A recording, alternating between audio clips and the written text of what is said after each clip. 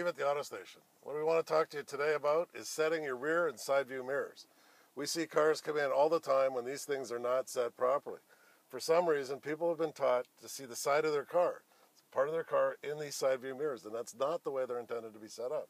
This should play as a movie. In the field of the rear view mirror, you should see everything directly behind the car. And the mirror on the left side should be set as an extension from this side of the mirror so that you can see this playing as a movie as you move across. You can see the cars in the lane on this side when you're on the highway, across through your rear view mirror, out to your right side mirror, and see the cars in the other side lane if you're in the center lane.